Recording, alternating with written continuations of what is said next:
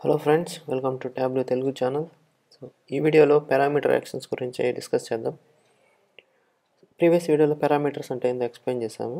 So ఈ వీడియోలో parameter actions గురించి ఎక్స్ప్లెయిన్ చేస్తాను. సో యాక్షన్ ఫిల్టర్ అంటే పారామీటర్ అంటే ఏంటి? ఒక వేరియబుల్ని పాస్ చేయడం. కాన్స్టెంట్ వాల్యూ ఇవ్వకుండా ఒక వేరియబుల్ని పారామీటర్ ద్వారా పాస్ చేస్తాం. ఏదైనా in calculated field, reference line are filter. Similarly action filter అంటే మనం ఏదైనా ఒక యాక్షన్ పర్ఫామ్ చేసినప్పుడు, ఫర్ ఎగ్జాంపుల్ సమ్ ఎలిమెంట్ మీద మీరు క్లిక్ చేసినప్పుడు ఆర్ హోవర్ చేసినప్పుడు, హోవర్ అంటే జస్ట్ మౌస్ని హోవర్ చేయడం పర్టికులర్ ఎలిమెంట్ మీద, పర్టికులర్ ఫీల్డ్ మీద కానీ వాల్యూ మీద కానీ ఇట్లా హోవర్ చేసినప్పుడు మనకు ఆ సెలెక్ట్ చేసుకున్న వాల్యూ యొక్క ఫిల్టర్ వేరే షీట్లో మనం సెలెక్ట్ చేసుకున్న షీట్లో అప్లై అవ్వాలి. ఓకే, సో అది action filter. So action filters గురించి డీటెయిల్గా ఇంకొక వీడియోలో చూద్దాం. ప్రస్తుతానికి పారామీటర్ యాక్షన్స్ ఎక్స్ప్లెయిన్ చేస్తాను. సో ఈ రెండు కంబైన్ చేస్తే పారామీటర్స్, యాక్షన్ ఫిల్టర్స్ కంబైన్ చేస్తే అదే పారామీటర్ యాక్షన్స్ అవుతుంది. సో మన రిక్వైర్మెంట్ ఏంటంటే ఇక్కడ మనకు for suppose sub category by sales ఉంది by month. Okay, let me drag order date, right click, choose month. Okay, ఈ వ్యూలో మనకు యూజర్కి ఒక ఫిల్టర్ ప్రొవైడ్ చేయాలి. ఇది కేటగిరీ సెలెక్ట్ చేసుకోవడానికి ఫిల్టర్ ప్రొవైడ్ చేయాలి. సో దానికోసం ఫస్ట్ మనం ఒక పారామీటర్ క్రియేట్ చేయాలి. Create parameter.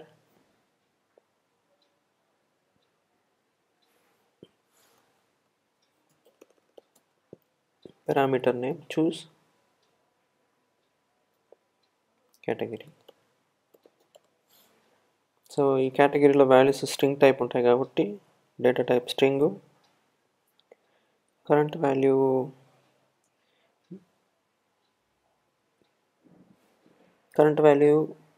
ఏదైనా ఇవ్వచ్చు, ఏదంటే మనం లిస్ట్ నుంచి యాడ్ చేద్దాం వాల్యూస్. సో ఇక్కడ మనకు కేటగిరీ నుంచి వాల్యూస్ యాడ్ చేస్తాం, ఈ 3 వాల్యూస్. Click okay. ఇప్పుడు పారామీటర్ క్రియేట్ చేసాము.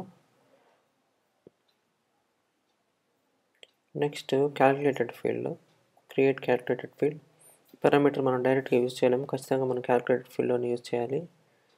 సో దీనికి సెలెక్టెడ్ కేటగిరీ అని నేమ్ ఇస్తాం, కేటగిరీ.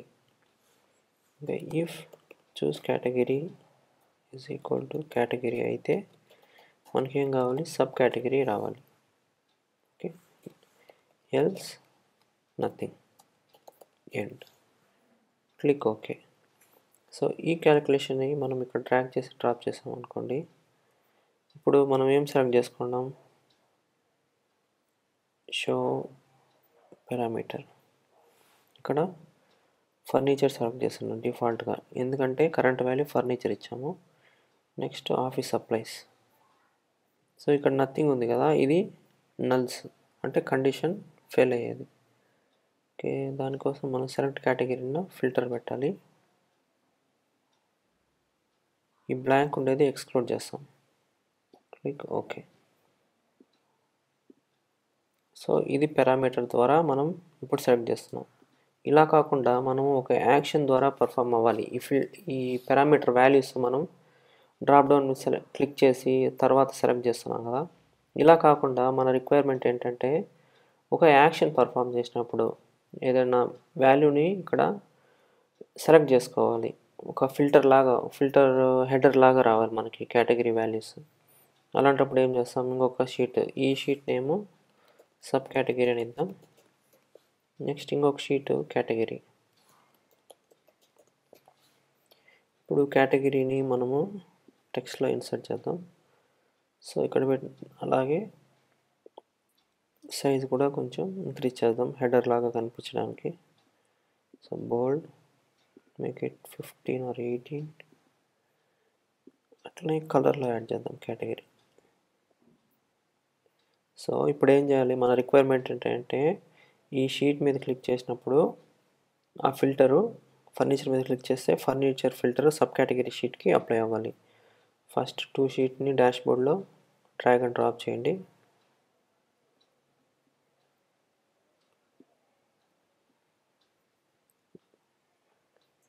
సో మనం కేటగిరీ బదులు సెలెక్టెడ్ కేటగిరీ పెట్టాం కాబట్టి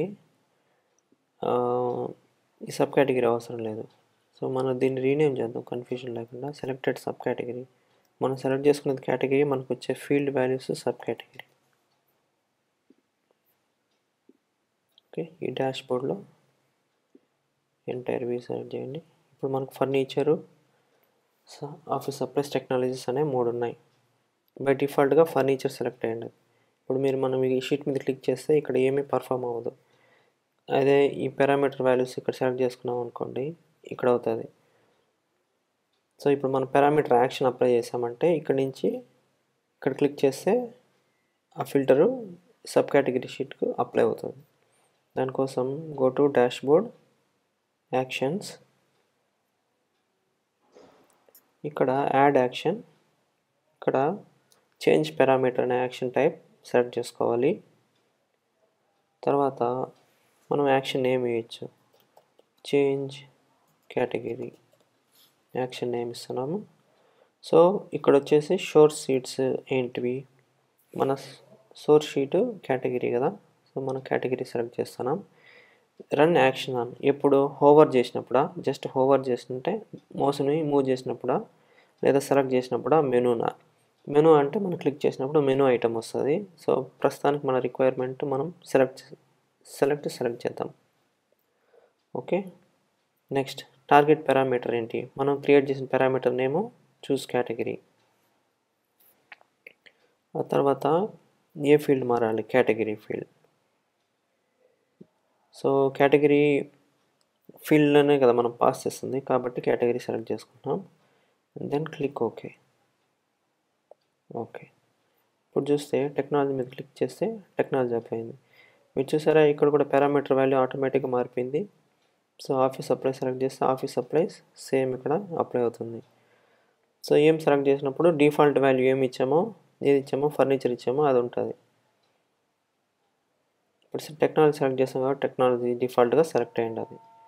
సో ఏం లేదు, ఈ పారామీటర్ ఇక్కడ సెలెక్ట్ చేసుకునే బదులు మనం యాక్షన్ ద్వారా ఫిల్టర్ అప్లై చేస్తున్నాం. సో అదే పారామీటర్ యాక్షన్స్. సో మనం ఈ ఫిల్టర్ని క్లోజ్ చేసేయచ్చు, ఇది కూడా అవసరం లేదు. సో యూజర్కి ఇప్పుడు ఏం సెలెక్ట్ చేసుకుందో తెలియాలి కదా, దానికోసం మనం ఏం చేస్తాం, సేమ్ కేటగిరీని కలర్లో యాడ్ చేస్తే సేమ్ కలర్ ఆఫ్ లైన్స్ వస్తాయి కాబట్టి, so user will come to know ఏది సెలెక్ట్ చేస్తున్నాము. ఇప్పుడు ఆఫీస్ సప్లైస్, ఇక్కడ క్లిక్ చేస్తే ఫర్నిచర్. సో అది పారామీటర్ యాక్షన్స్. సింపుల్గా చెప్పాలంటే పారామీటర్స్ని, యాక్షన్ ఫిల్టర్స్ని రెండు కంబైన్ చేయడమే parameter action filters. Instead of selecting from the drop down మనం ఏం చేస్తున్నాం, షీట్ మీద క్లిక్ చేసినప్పుడు కానీ హోవర్ చేసినప్పుడు కానీ ఆ వాల్యూ హోవర్ చేసిన వాల్యూ, సెలెక్ట్ చేసిన వాల్యూని ఆ పారామీటర్లో పాస్ చేస్తున్నాం, క్యాలిక్యులేటెడ్ ఫీల్డ్లో ఆ వేరియబుల్ని పాస్ చేస్తున్నాం, అంతే సింపుల్గా. ఓకే, అది పారామీటర్ యాక్షన్స్ గురించి. సో మీకు వీడియో నచ్చినట్టయితే లైక్ చేసి ఛానల్ సబ్స్క్రైబ్ చేయండి. మీకు ఏమైనా క్వశ్చన్స్ ఉంటే కామెంట్ చేయండి. Thank you.